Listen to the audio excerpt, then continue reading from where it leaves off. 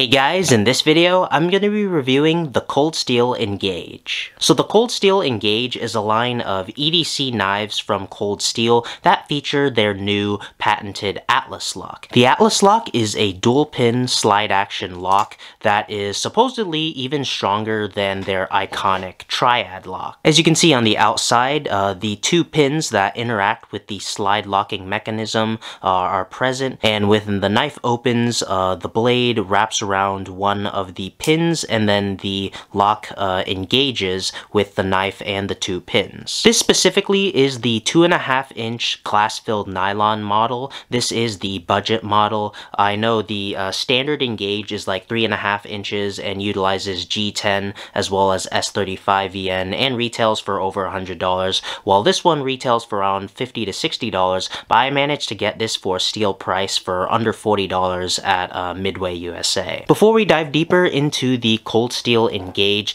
let's do a little size comparison up against some of my favorite EDC knives. Here it is up against the Benchmade Bugout and the Benchmade Mini Bugout. As you can see, this model definitely is the smaller model, as it's even smaller than the Benchmade Mini Bugout. Here it is up against the Civivi Elementum.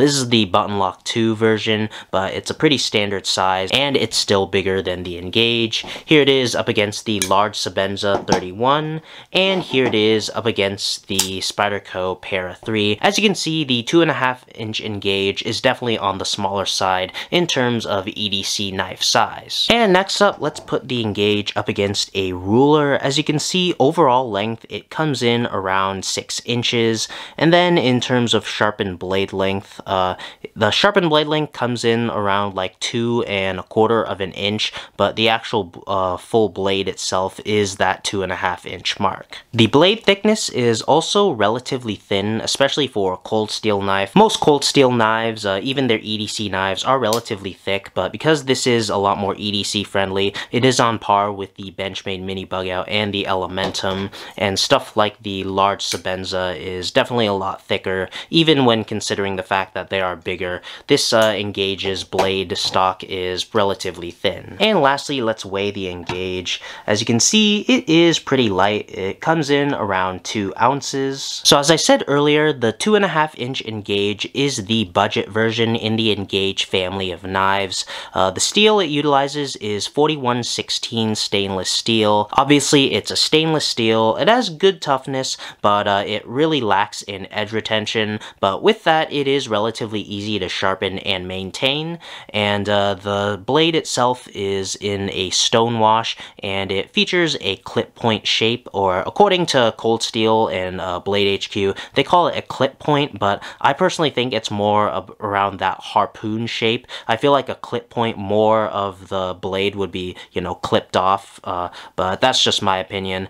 Of course, you have a dual thumb stud for ambidextrous opening. In fact, the entire knife is ambidextrous, which is really nice. With the Atlus lock, the slide lock, it can be actuated with either hand, no matter if you're left-handed or right-handed, and then of course you can slow roll the knife open and reverse flick it, which is nice. You always love an ambidextrous knife.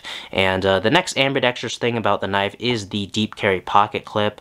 It's deep carry. The screws aren't recessed, unfortunately, but it being a sub $50 knife, I think it's okay, and the clip is reversible on the other side, so you get a fully ambidextrous knife. The handle material is black glass-filled nylon. Of course, it's on the lower end in terms of materials. It's not the most sturdy material, but I think it gets the job done, especially at this price. And while you're sacrificing toughness, it is a very lightweight material, which is great for everyday carry. In terms of gripping the knife, I think the grip is okay. I definitely don't have the biggest hands in the world. In terms of gloves, I'm in between like a medium and a large. I usually go with a large because like the mediums are just too small for me, but even for me, like as I said, I don't have the biggest hands in the world. I can barely get a full 4-finger grip. Any guy with bigger hands, you're probably going to have your pinky hanging off the edge of the knife, but there is a nice lanyard hole if you do want to throw on a lanyard.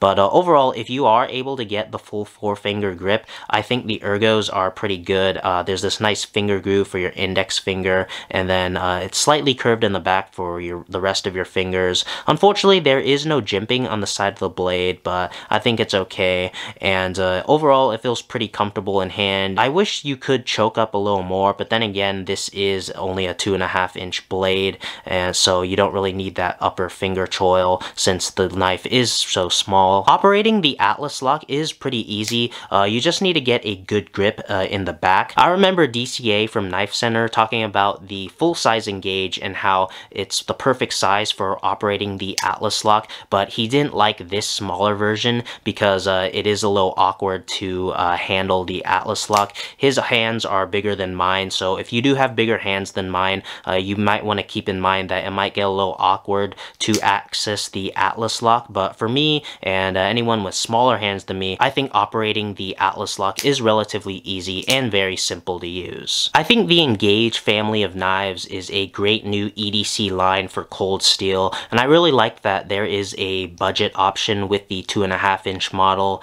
It might be a little small, but for less than $40, I don't think you can really go wrong. I mean, this is competing with the likes of Civivi and Sencut and some lower-end Kershaws and CRKTs, and I think it fits well, especially because of the locking mechanism. It's an ambidextrous finger-safe lock that is very strong. It's supposedly even stronger than the iconic Triad lock, which is awesome. I mean, the Triad lock is a legendary lock. It's known for being unbreakable. The only kind of downside to the lock is that it's not necessarily the most finger-safe lock in the world. I mean, with this code 4, you can do that, but with the Atlus lock, it is like 100% finger-safe, and it's meant to be operated with only one hand, and your hand and fingers are out of the way of the blade, and the fact that the lock is ambidextrous and just really strong makes it that great of a lock and a knife. Just makes it an awesome lock for any EDC knife. The Engage and the Atlus lock debuted, I think, middle of last year,